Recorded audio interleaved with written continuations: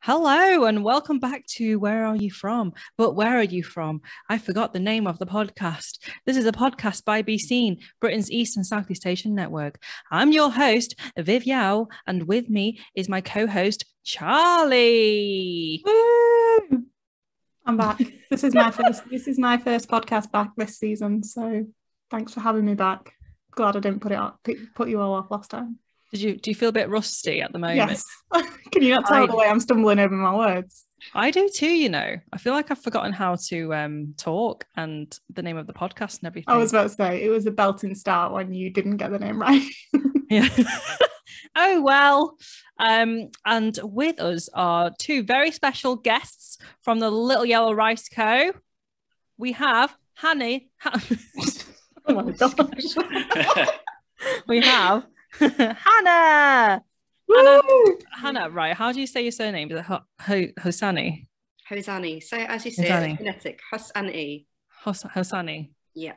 Hannah, Natalie, Hosanee. And we also have Rob Allen. Hi. Hi. How are you both? Happy New Year. How have you both been celebrating Lunar New Year?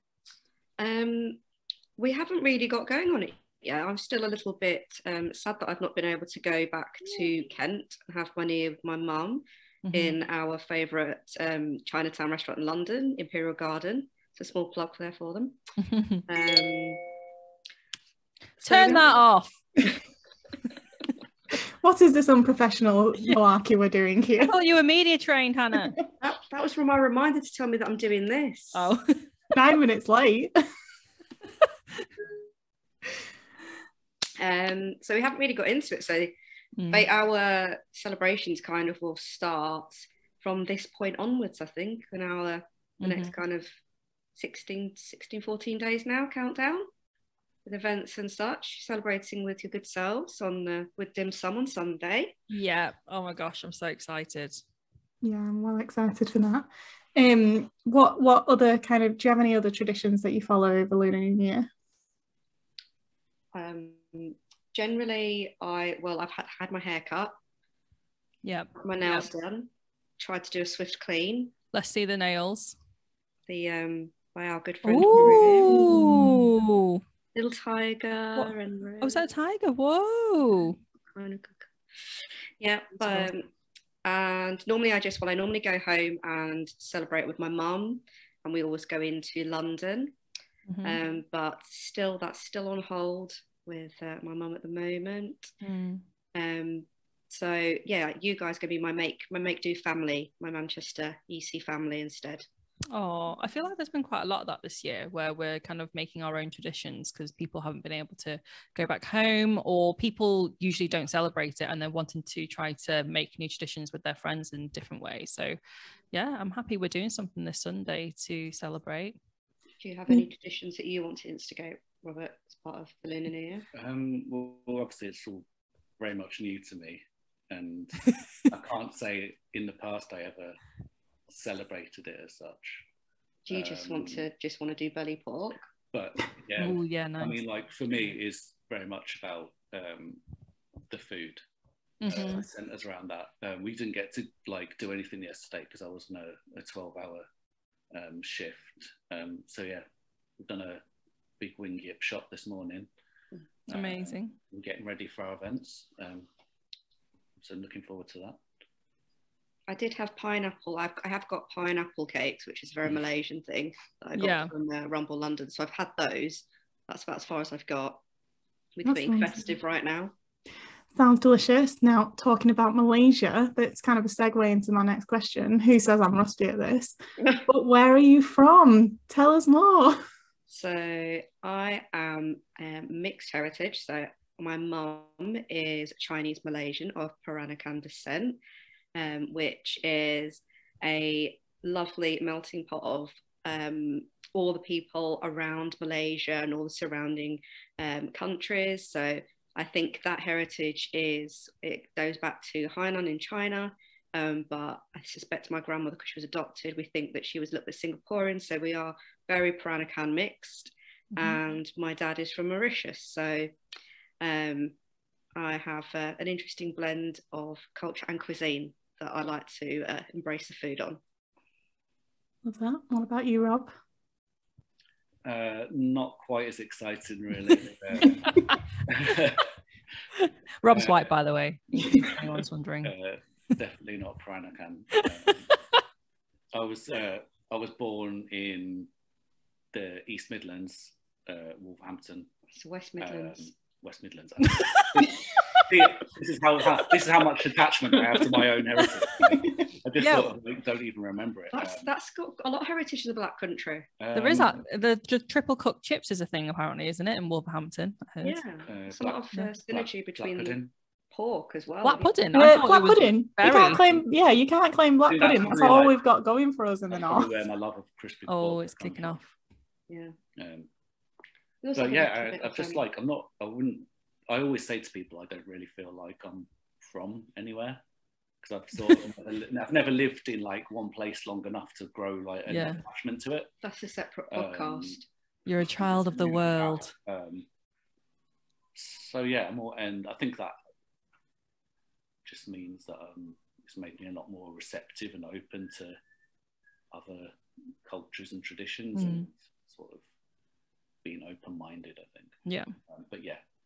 Do you know anything about your ancestry, Rob? Like where your family came from? Not a huge amount. I think as far back as I remember, we're just, very much white British. My surname's Allen, so I'm guessing A-L-L-E-N, so I'm guessing there's probably some Celtic, Scottish or Irish ancestry. And then my granddad was Polish, so got some Eastern European heritage as well. There we go. We did try and embrace your Polish heritage when I took you to Poland. And just embarrassed me because I didn't know any of the language. We're very inclusive here though, Rob. You don't have to speak the language to embrace the culture. Well, they speak better English than like I do most of the time. I think that was an unfortunate position because we went to see my best friends that are both very strong women, so that wasn't a great introduction to Poland, with them asking you, why don't you know more about your Polish heritage? Oh, that is like a very triggering question though, I think, for people who don't know the language of their ancestry. So yeah, it's okay, Rob, we got you. Thanks. So tell us about yourselves then, like let the listeners know a bit about yourself, paint a picture. I'd like to focus on the fact that you both love going to raves and partying quite a lot. Please tell us about that, and then also later on tell us about Little Yellow Rice Co as well. So Robert and I met through food when I was consulting, and Rob was in the kitchen, and Rob shouted across the kitchen, "Oh, I follow you on Instagram. You've just Creep. Ether." So that's obviously when we realised we're kindred spirits, and that's definitely like the two things that we have in common are with our love of kind of music and food.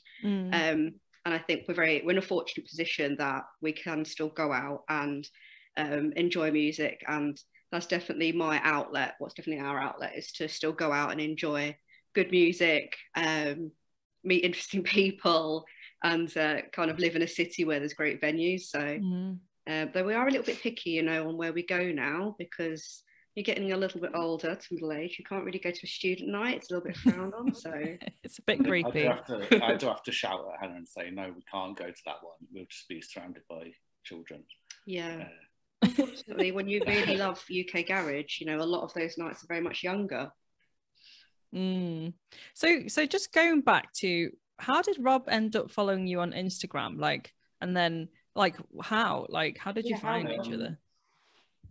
Well, I started working for a new it was a startup business in Leeds called Lean Lunch, which was the sort of concept behind it was to provide sort of convenient, healthy, nutritious meals to office workers in town. So they'd order online, and then it was independent, so it would then get delivered by us, to them for their lunchtime. So yeah, I was helping start that up and develop all the menu and sort the kitchen out, and because it was a startup, they wanted marketing help. So that was where you got involved, wasn't it? Yeah. And I think I just saw, because I was following like Lean Lunch on Instagram, I think they you had reshared one of the meals you'd received. Well, and just tell it how it is. You were going through the likes on the business account and you saw me and then you just started following me. And you were like, I want a bit of that. Why didn't you slide into the Instagram DMs? Why did you decide that shouting across the kitchen was the way to go? There was a little bit of confusion on the DMs, to be honest, Charlie. So Robert did send me a DM, but I had misunderstood it. Because did you ego his DM? Did I what? Ego his DM, like ignore his DM. Is that's the Gen Z thing. I'm Gen Z. Ego. Wow. Ego. Like if you ego someone, you're ignoring them. Like EGO, ego. Yeah. Oh right, cool. Never heard that before. No, he sent me a DM to say that we should go networking, but being, a businesswoman and very much. I put networking though in funny ears. In inverted commas. But I thought he actually bunny emoji. Yeah. You thought you were going to take her to a bunny networking conference where there's lots of rabbits there. Which I love my rabbits. So I legitimately thought he wanted to go networking. So I said, let's go to Leeds Digital Drinks. I didn't realise that it was like an actual invitation to go out on a date or something. So there was a little bit of confusion with the DM situation. So that wasn't your first date though? Or was that your first date, going to a networking event together? No, I think the first, it wasn't really a date. We just sort of like one night, we're just like messaging like, oh, what are you up to? And I just happened to be in a bar opposite a nightclub in Leeds, and Hannah was in your house. Hannah was in the bar opposite. Oh. So I was just like, oh yeah, this night I'm at's not very good. I'll just go and meet you. So then we just met in the middle of the street outside. Why That's not? so romantic. So romantic / a little bit creepy from Rob's part. Okay. Oh, look at this. I'm just conveniently right next to where you are. Yeah. How convenient. Leeds is a really small place. And it was November and he didn't have a coat, so I was already thinking that's a red flag. You were like, great, what am I going to do with this one? Yeah. And how many years has it been since then? 4 and a half. Quarter. 4 and a quarter years. Quarter. Rob knows exactly when. And 3 days and 24 hours and 6 minutes. I know. I think a lot of people assume that we must have been together much longer, but I think that when you're a bit older, you just your kind of relationships mature a bit faster. I don't know. They do actually, yeah. Maybe because we basically worked together for 3 of those 4 years and lived together and had lockdown 24 hours together. Wow. Yeah. I mean, really that's make or break. All of the above is make or break. So we'd love to hear more about Little Yellow Rice Co. and the fact that you are both the co-founders of Little Yellow Rice Co. Can you tell us about the brand, why you started it, everything, the whole origin story, please, Marvel style? Go. I'll talk about the origin, and then Robert can talk about because he's very particular with the food. Mm-hmm. So Little Yellow Rice Co. was something I had on my mind for about 10 years before I did it. It's basically a heritage brand that is a tribute to my family, so the Oi clan. Our name roughly translates to yellow, so that's why it's Little Yellow Rice Co. Mm-hmm. And I really just wanted to kind of give like Peranakan and Nonya food a bit of visibility, because I could kind of see that dying out. Like all my own cousins and family there don't really celebrate Nonya food, or they're more interested in kind of buying in the Western, like they love pizza, they love Italian food, and they don't really go like hunting for all those street hawker stalls, that. And I feel like a little bit of that knowledge is disappearing. So I wanted to make sure that for the next generation, they kind of are aware of our heritage, where we came from. My great-granddad came from Hainan and left our ancestral clan house that's still there with his first wife and his oldest daughter, and went to Malaysia and set up a coffee shop. So I think I'm the next person along in the family, other than that coffee shop, to have continued our food heritage kind of lineage sort of thing. And everything around like Little Yellow Rice Co is a nod back to being grateful for him making that migration to Malaysia, setting up a business, having 10 children, my granddad's being the oldest, and kind of there he is. Viv's framed the photo of my great granddad, which it's not weird, it's fine, it's lovely, it's a lovely nostalgic touch. No, pop that down now, that's weird. Okay, sorry. Yeah, so it's kind of all about them, and it's about the time I spent kind of growing up in Malaysia. I was really, really fortunate to live in Malaysia from kind of being 18 months old to 5. So I got to experience all my formative kind of growing up years with the food, the culture, my family, both my grandparents bringing me up. My mum was around, but she really just left me out as my granddad's shadow. So all of it's very much a nostalgic brand, and when people come and they hear the story and they eat the food, I think all our kind of like fellow Chinese Malaysians can kind of relate to their Amar and their Akong kind of what it was like and the stories and stuff. So it's very much a brand that's rooted in our specific Nonya Peranakan heritage.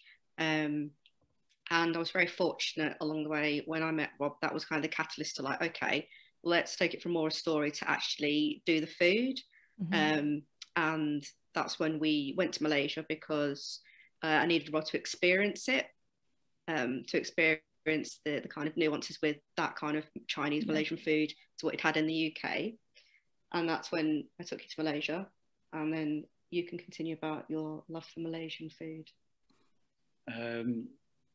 Yeah, it was quite a strange one for me, because to be honest, like before, my background in catering and cooking is very much European and Western, because obviously it sort of has to be, and it's only through this that I've just started to I'm learning. This is the very beginning of my like sort of journey into East Asian cuisine, but I think it's sort of just worked out, hasn't it, really well, because you wanted to do this food thing. I always remember like when I first like started seeing her, she kept going on about she wanted to open a small place. You know, one of her dreams was to like open a small place doing chicken rice, which at the time I actually had like no idea what it was. I did actually make you chicken rice. Until one night I came around, she was like, I'm gonna make chicken rice, and made it in there. Got the little rice cooker out and got the paste and like put it on the chicken and the rice, and then don't tell people it's a paste. I made that from scratch. You can add, what was it, that Hainanese chicken rice paste by Asian supermarkets. And then just steamed the chicken over the showed you a rice cooker. That was the first revelation. Before that as well, I've been like an absolute idiot trying to cook rice like in a pan, like and now I go around to like all other people that don't have a rice cooker, like, oh, you absolute loser. The smugness of a rice cooker owner. But she cooked that for me, and it was so simple. I was like, wow, this is really good. And then you said, I could make this better. Well, I think like it was more my sort of my expertise on knowing how to not knowing about Chinese and Malaysian food, but knowing sort of how things could be scaled and sort of logistics and stuff. So that coming together with like Hannah's food knowledge and what she wanted to do, it just sort of like came together, and now it's great for me because it is my like Asian, East Asian food, Southeast Asian food is, I think, is the best in the world, and it's my favourite. It's very broad, isn't it? So broad. So now I just have this like privilege to be able to like indulge my love of it, whereas before I really don't think that would have ever have happened without you wanting to sort of start this thing up. I think also there was a big change, big turning point was actually going to Malaysia. It might, like we all know, like the version of food you cook that's comfort food is your mum's version or your family version. So when I took Rob to Malaysia, he had like a real preference for like Malay food, which is a little bit, that's like, I didn't, like our family just eat like classic Nonya food. So I actually got to experience a little bit of like the like a tourist version when I went with Rob, because he wanted to go and look at all these places that as a family we only eat in the same places. And I think they were just fascinated to see Rob just inhale every single thing for 2 weeks. And we know like he loves spicy, always like the most spicy food. Yeah, it was I just didn't stop eating, basically. I've never like experienced anything like that before in my life, because there's such just a much I think nicer sort of communal food culture there, where people just seem to be eating out all the time and eating with each other.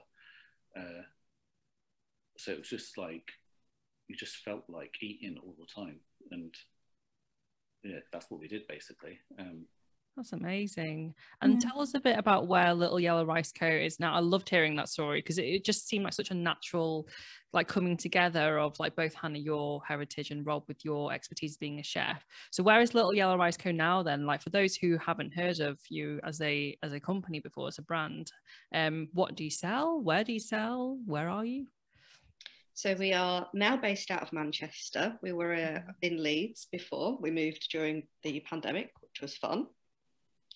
But we predominantly do supper clubs. So we do an experience-based dinner where it's a set menu and people come, and I tell the story about Little Yellow Rice Co. And really just to kind of make people aware about the nuances with like Southeast Asian food. You know, that I really hate it when people say I like Chinese food, because it's a massive place, you know. So I'm kind of doing my little bit of story and awareness in what we do, and then we'll provide each of the dishes. We'll have a little bit of information as well about where that dish came from, because with Malaysia, all the food is like has so many different origins. You know, it's classed a Malaysian dish, but it'll have elements of Thai, it'll have elements of like Filipino food, etc. So we kind of, it's more of an experience, and I think most people that come are ready for the 4-course meal or 5-course meal, but then they don't expect me to be kind of talking for an hour and a half, which is an added bonus, obviously. Down there is. And we kind of, it's a really good chance to like, I get all my trinkets out and all the petite cloths that I've brought back from Malaysia. We laboriously brought back all the cutlery and crockery, so when you sit down you feel like you could be at a hawker stall. So we do the supper clubs across Leeds, Manchester, Sheffield, London. We also then had to pivot during lockdown and have a shop that we sell our chili sauces, which is more kind of Rob's labour of love, because we found out that I'm highly allergic to chili fumes. So Robert is responsible. Like Rob makes the chili oil. I think that's his now like labour of love, is to make each batch in his eyes better than the last batch. I think that goes with all the food though. I think for most like chefs, or you know, good chefs and good cooks, you're never happy with what you've done. There's always like, you finish it and you have this sort of like, I don't know how to like explain it. You sort of like beat yourself up about it. You never like, well, for me anyway, I'm never fully like content. There's always like, oh, I could have done that, or next time I'll do this. And kind of, how have you found, obviously being the chef part and the cooking expertise that you bring to Little Yellow Rice Co., how have you found the reception from the East and Southeast Asian community? Obviously, you know, like you say, with the privilege of being a white man cooking this food, have you found the reception been welcoming? Obviously, I mean, for me, I see you as like the conduit to Hannah's, you know, knowledge of the culture, etc., and you're kind of the putting those things into practice and kind of delivering it on a plate. You know what I mean? Yeah, I totally agree with that. Such a nice way of putting it as well, Charley. Just the conduit, Rob. Yeah, it's weird. Rob is the conduit. It's with this food. It's like it's sort of not. It's not my cooking.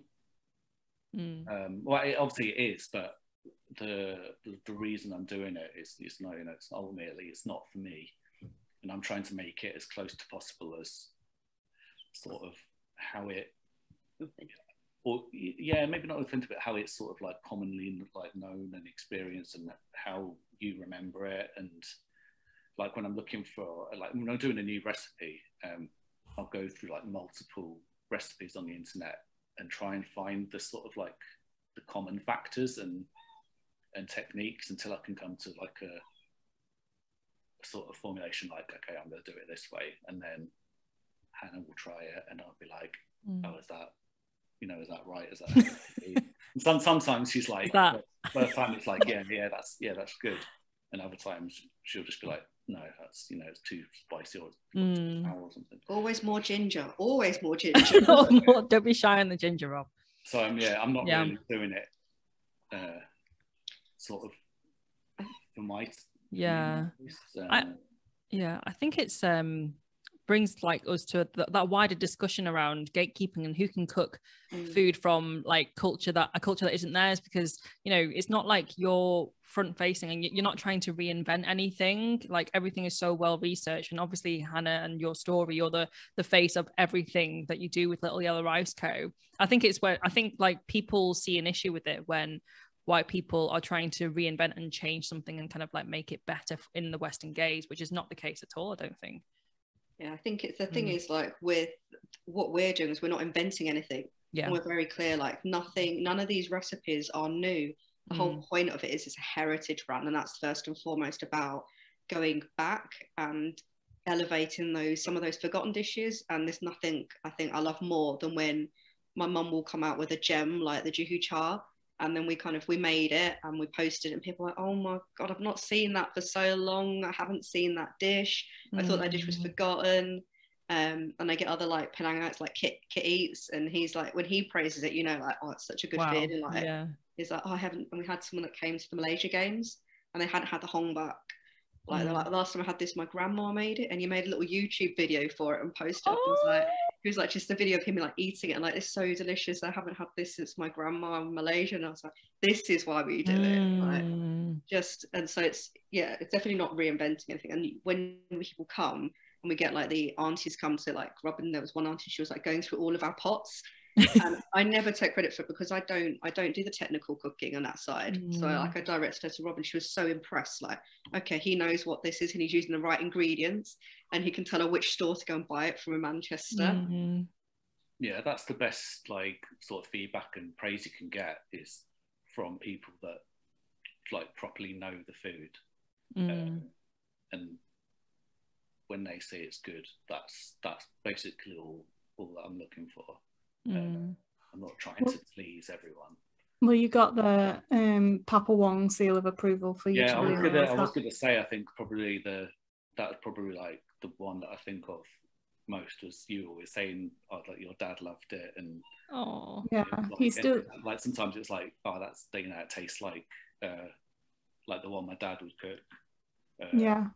It's really nice praise, but it also makes me feel a bit like I don't know, not awkward, but sort of imposter syndrome feeling. I think it's like I don't really, like, you know, deserve to be cooking the food. I don't know. It's a bit of a difficult one, but I also, there is a bit of like selfishness that I love this food and I really enjoy cooking it, and I now can. And it's like without you said, feeling like really guilty and enjoying it. But you kind of respect the privilege to be able to cook this food and learn about this food, you know, and I think that's really important. I just try and just always remember that I don't actually know anything about it, really. Ultimately, I don't know anything about this food. I'm always learning, and I just always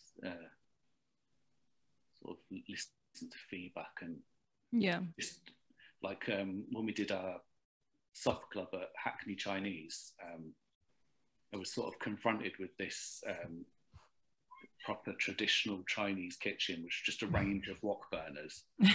And I was honestly, I was absolutely shit That's myself. scary. That's intimidating as fuck. Yeah, I was just like, oh, like, how am I going to do this? But luckily, Celestial Peach, Jenny, enlisted some kitchen assistants for me. Her mate, JY, Gia Ong. Yeah.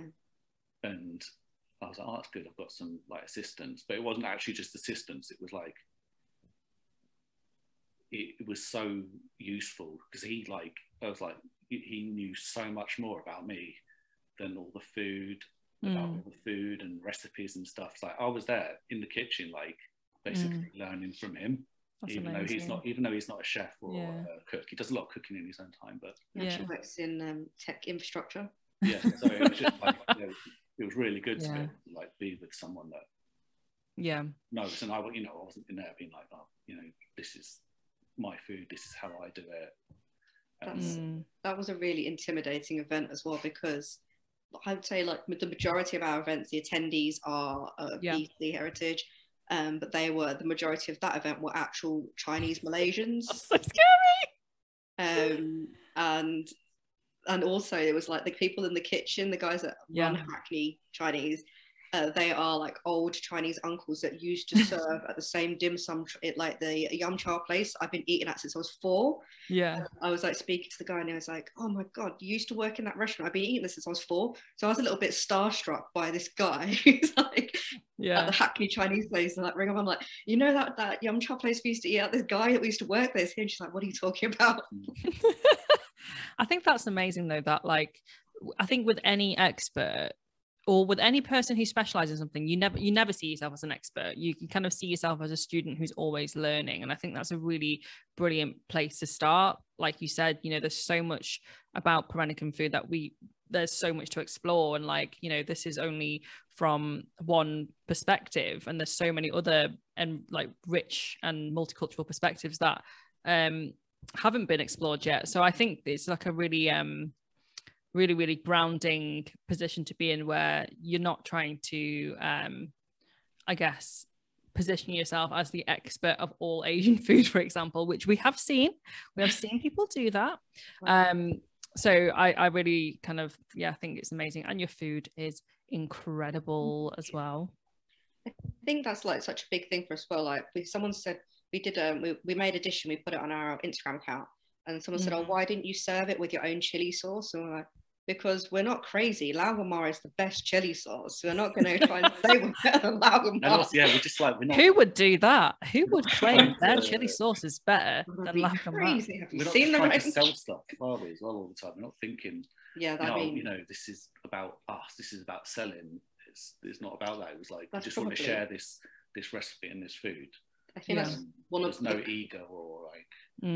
It's one of the critiques we actually got from our from some of our peers, was that, oh, why don't you charge more? Like I think like JY was like, someone else was saying like, you need to charge this for tickets, that ticket. So like, well, we don't go it from that kind of commercial perspective. We do it because we want it to be accessible, and the whole point is I want more people to eat it. So I go in and say, oh, I had this really good nostalgic Malaysian food, or oh, I tried Malaysian food for the first time. It's like, oh, it's not actually Malaysian food, it's Peranakan, it's Nonya, and have more of an understanding of like the diversity in that country. We don't really kind of like, if we did, we would like to not sell online, but people keep asking for the chili sauce, so now we're stuck. We have to keep making it. Sorry guys, it's all my fault. Keep buying the chili oil. Not actually bought that some for a while. I need to get back on that. How do you ensure, Hannah, that the food you are creating yourself and Rob, how do you ensure that it is close to what you ate at home? What are your benchmarks for it? Because food is so personal, and you'll have so many things, like you say, everyone thinks that the best food they eat is their family's version of whatever it might be. How do you kind of ensure that you are getting to what that was? How can you even remember? Because like you said, you grew up to the age of 5. Did you grow up eating it kind of past that age? If I try to recreate anything that my dad makes, I'm not even sure I'd know where to start, to be honest. I think, well, I have like a really privileged upbringing of being able to go back to Malaysia every other year, and I do that now. And we get a lot of feedback, like really positive feedback from our family. Like my auntie Maggie will tell us like what tools, like for the suyak, she was the one that showed us like what little that stabby device that you need to make good suyak so it's good and crispy. And I know exactly what stabby device you're talking about as well, because my dad has one. But I think we're just to the point of like, again, you know, where we lose money, we're painstaking on making sure that we, like Rob will get the right ingredients, that we'll find the recipe and then we'll get the recipe from like my cousins or my aunties, and we'll painstakingly try and find out what that ingredient is, because obviously they have loads of different names, which has been half the fun of it. Is like I call it one thing in Hokkien, and then Rob's looking it up and it's actually in Mandarin or Cantonese or something completely different. It's like, hang on, this is the same thing as that thing is. I think it's, you know, it's really, we don't cut corners. We will spend that time looking for that item. We've got really good suppliers. Sometimes we have to bring the stuff in. Like sometimes we get it imported in from Malaysia, and then we realize, oh, this is the same nut that we could get in the supermarket. But it's like, it's just not cutting corners. You know, you have to just do that work to make sure that you get you're kind of delivering the same thing. And we get plenty of feedback. You know, that's the nature of this kind of audience, is everyone is very straight talking. So people will tell us that's not right, and no, there's no affront to, oh no, someone didn't like our food, that's fine. We have to keep mixing up and making it, improve on it within reason, because, you know, it's not going to taste like everybody's mums. We know we're not that good. But I think, yeah, it is about, you know, it's definitely, it's probably different to a lot of other food businesses. It's a heritage brand. It's about making it so people can carry it on. We need to find out what those particular ingredients are and translate to, so that other people can also start having a go at making the food and in their own homes and doing it. But it just takes a long time. You know, we spent a good year before we launched the business just refining dishes. Like, we didn't go out and thought, oh, we'll just like crack on and like put food out. We spent like so long. Well, there's still the stuff, for me anyway, it's still not finished. Any of the food. I think our friends like so much chicken rice. Like, is there too much chicken rice though? Because I don't think there's too much chicken rice. For me, never. There's never too much chicken rice. I think it's really funny as well how you talk about ingredients. It reminded me, this weekend I made some low back go with my dad for Lunar New Year. And he was like, this is a very expensive low back go. And I was like, what do you mean? It's just like, you know, muley, lapchung, that kind of thing. He was like, I had to import these, the dried shrimp from Hong Kong. My friend had to send them by UBS. I was like, there's no dried shrimp everywhere. He was like, no, it needs to be these ones. And I'm pretty sure it didn't. Such an Asian parent flex, isn't it? Like, my mum always has to mention, these are really expensive. I got them sent to me all the way from Hong Kong, and like have to like express it so many times to like let you know how much it's worth. I can't get my head around like why my mum has curry leaves wrapped in newspaper in the freezer that she brought back from Sri Lanka, when you can buy that in the normal supermarket. No, it's not the same, Hannah. It's not the same. Kind of going off that, obviously, you know, you now have come to appreciate the East and Southeast Asian cuisine, and, you know, I would say, well, you've just said kind of that's where your passion lies now. Obviously, you were kind of a French trained chef. Is that how you would describe it before this, Rob? How has your experience been kind of in the chef world, and kind of transitioning from being a traditionally trained chef to you know, someone who is embodying a cultural heritage, and, like you say, constantly learning, and, you know, maybe not being the expert, but I think that's quite difficult, because before, I've not actually worked for anyone doing East Asian cuisine. I'm sort of building this and learning on my own, and haven't really worked in a professional environment doing East Asian cuisine. So yeah, that's quite a difficult question. I think it's hard to compare what it would be like in the professional working world, but I think for me, it feels a lot more natural. Obviously, because I enjoy the food a lot more, but I think just the as I'm learning them, the techniques and everything, it just feels yeah, much more natural, more like intuitive to me and my like how I cook.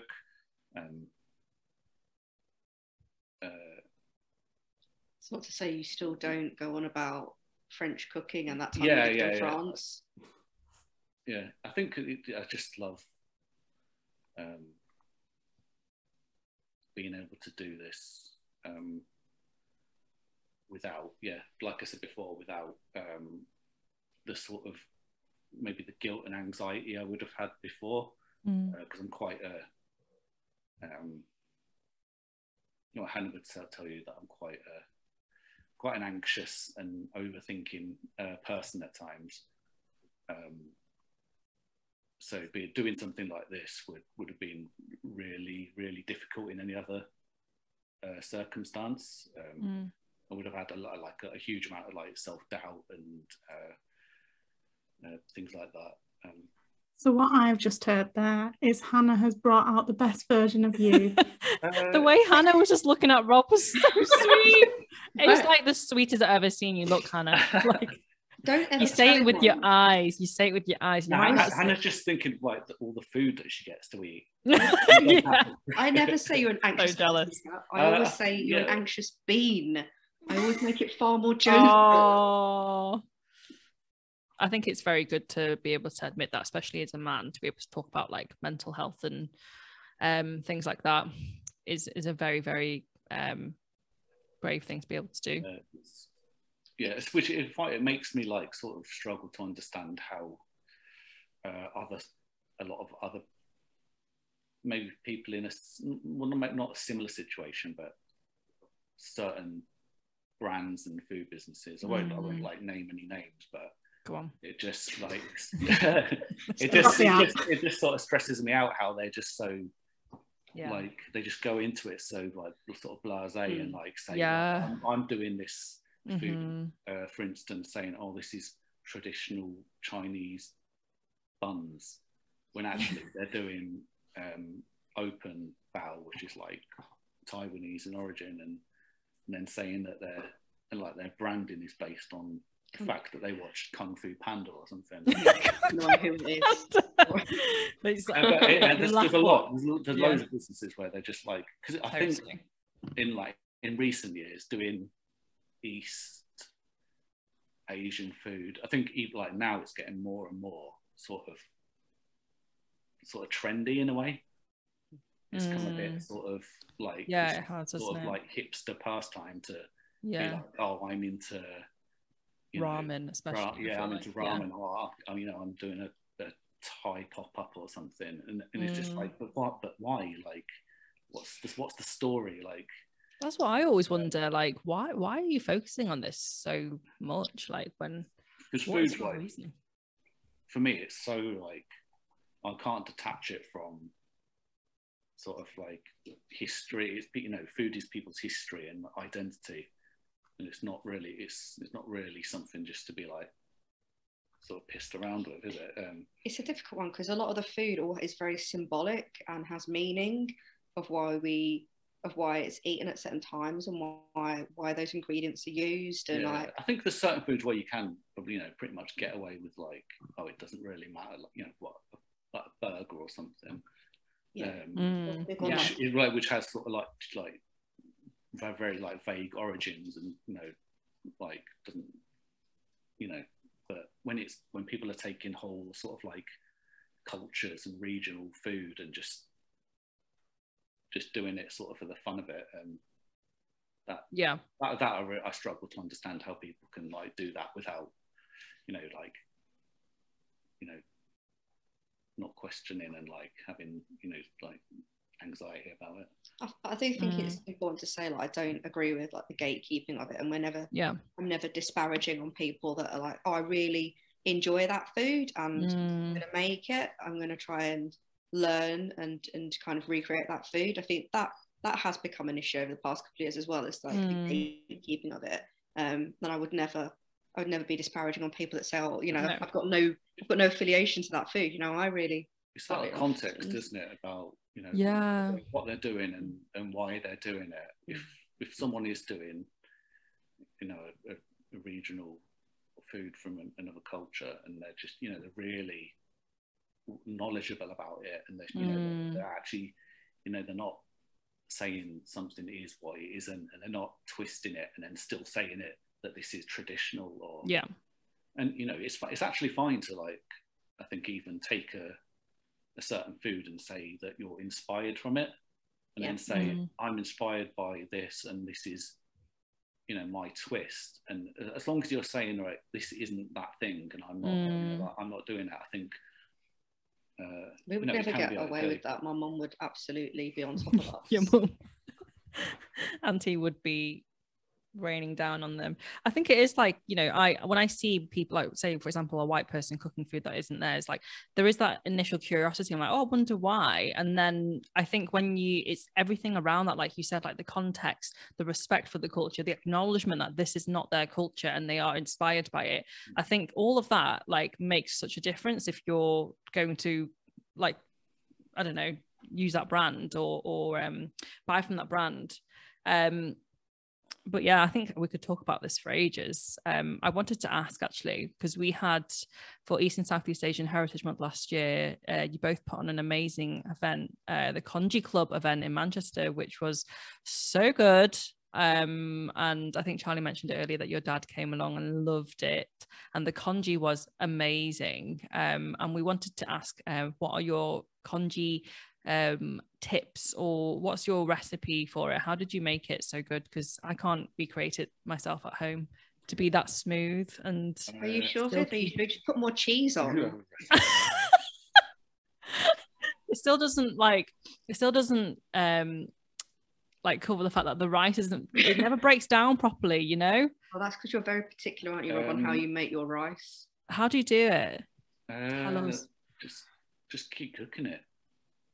No, it doesn't work. I think, surely there must be more to it than that. You made congee for me the first time, so yeah.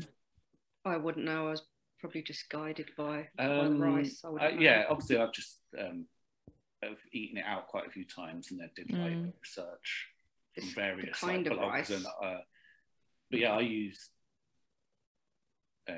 jasmine rice.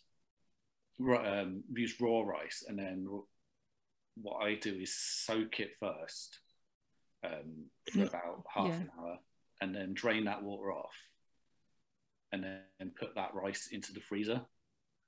That takes fucking ages. Yeah, it's a bit of like I want it now. This just sort of shortens the cooking time though. So, but when you put it in the freezer, the water that's gone into the rice, as it freezes, will sort of like expand and start breaking the rice down. So then when you then go to start boiling it, which if I can remember, I think is about one part rice to 8 parts water. It will just cook a lot more quickly, and you'll get a sort of smoother finish, if that's what you want. Because some people obviously prefer congee with a little bit more bite, and like you'll see like grains. And this is the issue, is like Rob's cooking ability for like East Asian food has exceeded mine, because he spends so much time reading like aunties' blogs. Again, you know, like I'm like, I just want to cook my dinner in 30 minutes or have it prepped, whereas, you know, Rob will have spent like half a day reading multiple sources of like, oh, you could put it in the freezer and that's what's like. No, I'm not doing that. I'm not doing that. That is the most comprehensive congee recipe I've heard, because we all try to ask our parents. Like I asked my mum, she was just like, just add rice with water. And that's it. And I'm like, that is it. That's right. No, because you put it in the freezer and you didn't tell us that. You don't have to do that. Doing the whole soaky thing, one part this, 8 parts that. Yeah. That's the unfair bit, is because he's a chef, you know, has like this like technical know-how. He can work out like, oh, the ingredient will, if you put that and that help it break. I wouldn't know that. Like, why are you putting it in the freezer? I wouldn't know to break down. Yeah, I'd be like, why are you doing that? It's just going to take up freezer space and delay me eating congee. Yeah, the congee at Chef Dow, Wall Street on Sunday, it's fucking banging. It's so good, you know. It's the best. Definitely have to get some of that.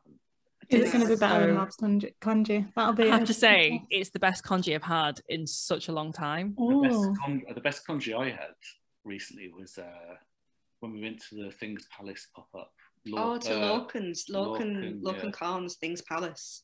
Is that London? No, it was at Mackie Mayer. Oh. And he put, what's that golden lion mushroom? The one where it's like, it looks like a mane. Oh, right. Is it like oyster mushroom almost? Oh. But it's got like, it looks like a lion's mane because it's got like all the more delicate. It was like very premium. He had got very good silkiness on this congee. Yeah, the congee was so tasty. It was just like the best one I'd ever had. Really? It's a shame he moved to Australia. Lorcan Khan also of Malaysian descent. Malacca. They do good rice in Malacca. They know what they're doing. Yeah, I'm just trying to like learn everything like that and just learn the best like techniques and ways of doing it. Just this morning I was like watching I think I watched about 4 or 5 YouTube videos on like how to like portion up a whole poached chicken. In that when it gets you just get a meat cleaver and you just go no it's actually quite complicated. Okay. So like take the backbone out and then like the drumsticks off, the wings off, and then you split the breast in half and then. I don't know why you look at me. I'm not even allowed to touch the knives. Yeah, it's like because I really for want safety reasons. So that's my next thing though. So when we do chicken rice, we do a full chicken. We can do it like that. Yeah, I think this is the issue. Is like we will never we don't have the amount of time that Rob does to like do this research. That's why I think you and like Celestial Peach, you and Jenny can like you're on the same vibe of just researching and getting these techniques distilled into what's the best. Or maybe Rob, what you need to do is come spend a day with Papa Wong, because Papa Wong knows all this stuff, and also he's already watched all these YouTube videos. That would like something like that would be like. That'd be a dream, wouldn't it? Let me set it up for you, Rob. We do a little Yellow Rice Co. Papa Wong collaboration thing. I have my phone out and just filming everything. The other day he asked me to go make low back goal with him. He was like, to learn how to do it. And I, as soon as I arrived, I was like, Dad, I'm never going to make this. I'm just here to spend time with you. But he still told me every single step painstakingly. Oh, you might make it in the future. I won't. What am I going to do with like that much low back go? I mean, give it me. But it's never going to be as good as my dad. So what's the point in trying? Oh. We've not got long left, and there was something else. I can make a woo. That's the one that I really want. Is the woo gok. It's like it's a taro with like it's got like a mince in the middle. Taro, and then it turns into like a bird. That's the one you like, isn't it, Viv? The woo. Yeah, woo. Woo gok. Yeah. Oh, I love that.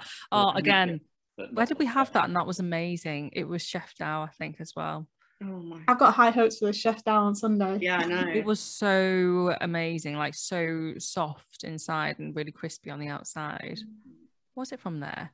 Oh no, it was. Yeah, it was. It was so good. It's good for the non-Manchester audience. Yeah. Sorry, everyone who's not from Manchester. Maybe you should come to Manchester. Yeah, exactly. Everyone... This is what I hate. Is like people think Manchester's so far away, and then they come up from London like, oh, it was only 2 hours on the train. I'm like, yeah, I know. I've been saying this for years. I think it's easier to get. But I think that's another thing that's made it so sort of easy for us to be able to do our food business. It's because of being in Manchester. The ingredients, the access we have, and the supermarkets available. Like I can just get at any point. I can basically just get anything I need. Rob, I've seen you so many times in the Chinese supermarket. You know, I was like, "There's Rob." The Chinese auntie in Hang On Hong, she gives him freebies now at the counter. What? No, not. That is next level. Time. You came home the other week with some special sweets she gave you and you didn't even share it. Scandal. Built up a loyalty card. We've not got very long left, but there was something else we wanted to touch on. Obviously, we all also do something else in our spare time other than eat food. We all work in digital comms in some way or another. So, Hannah, I don't know if you've kind of got any tips about those people looking to get into digital comms, because obviously you own your own business agency. That's the word I was looking for. Thank you. Any tips? And I've been in marketing for so long because I'm so old now. It is true. I've been in marketing like 17 years now. That's old. I think the one thing I would say, like for for anybody either going in, looking to get into digital comms or has a business, is the one thing we wax lyrical on is community. Find your community, look to build a community. Marketing isn't about selling, it's about building a base of people, and that works whether you want to get into marketing, go and find people out there that are working in the area that you want to work in, that you have a passion in. Don't just plug into an agency, go and find the agency that fits what you want to do.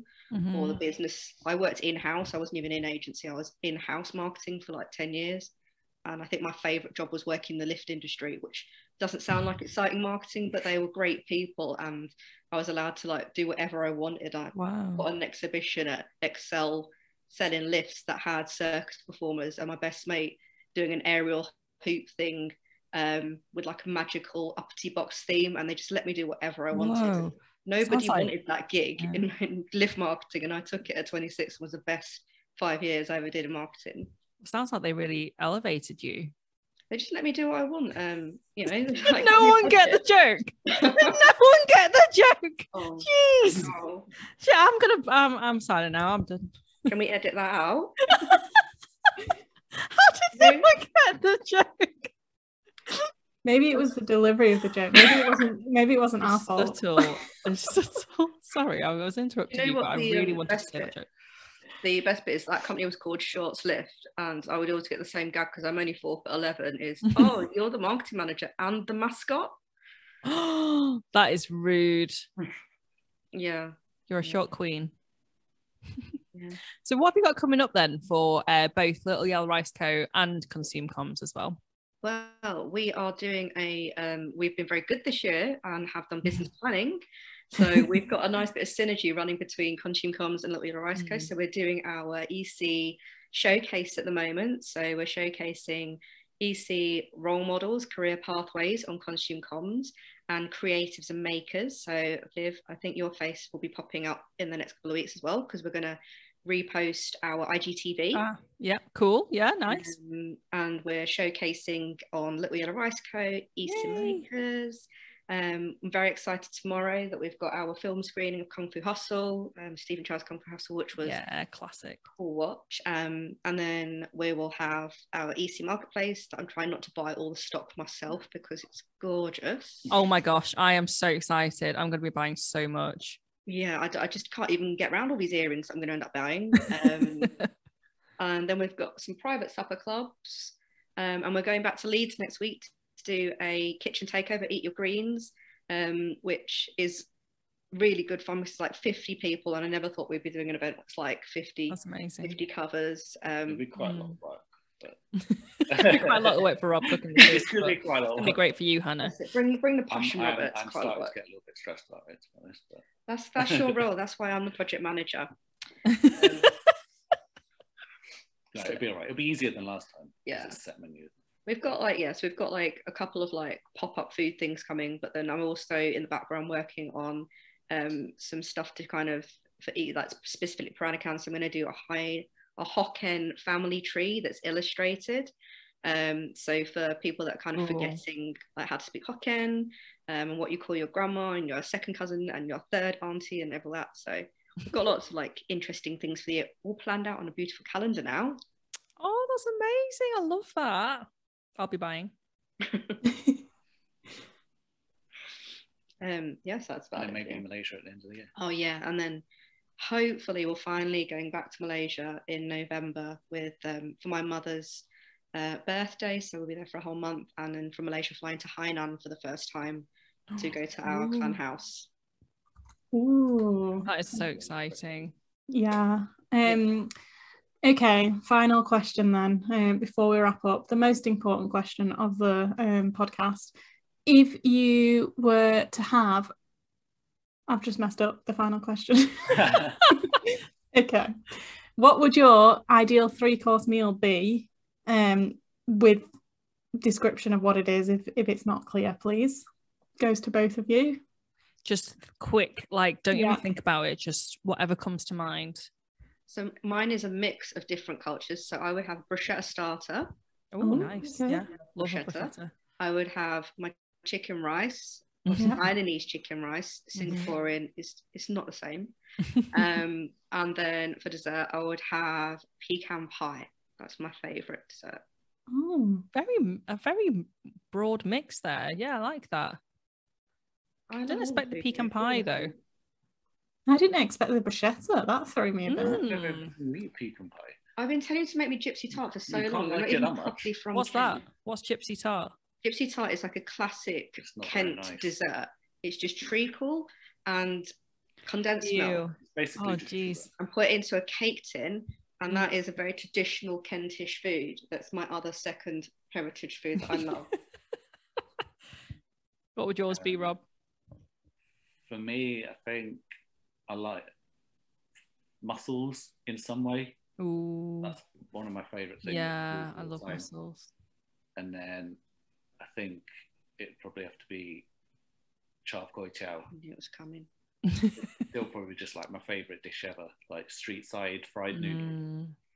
And then dessert. I'm not big on desserts, so yeah, I'd probably go for a cheese board. He says that, really good, really good cheese.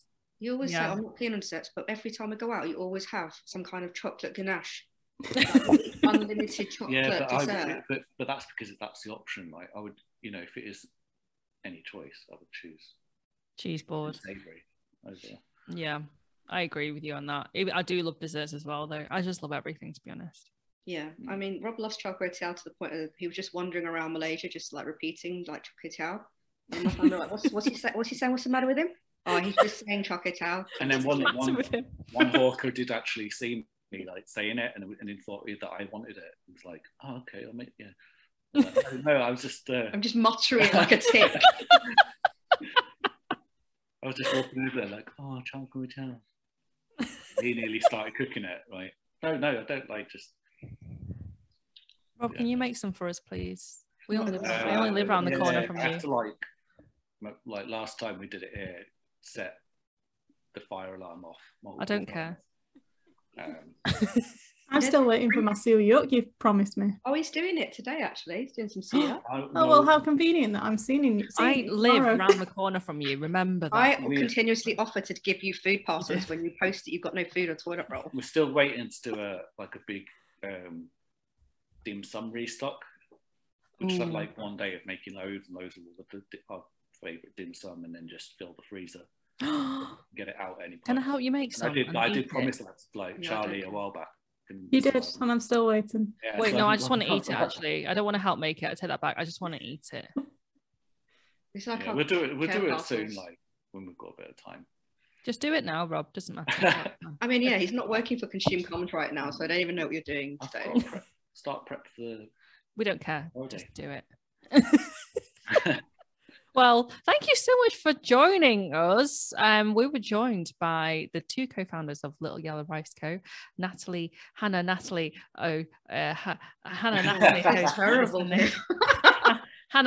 Hosanee and Robert Allen. You can find them on Instagram at Little Yellow Rice Co, or you can follow them on Instagram, Hannah Natalie _O, as in OH, or Rob with 2 B's 1984. Giving away your age there. It's a good sounding year as well, isn't it? Like 1984. 1984, Jojo, well. Yes, books, like it's in loads of song lyrics. Mine's isn't it? Oh, because it's Oi, Hosanee. It just sounds good as well, 1984.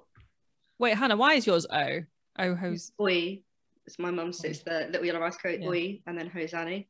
I see. Yeah. I just thought it was like, oh. Yeah, I've actually only just learned that now.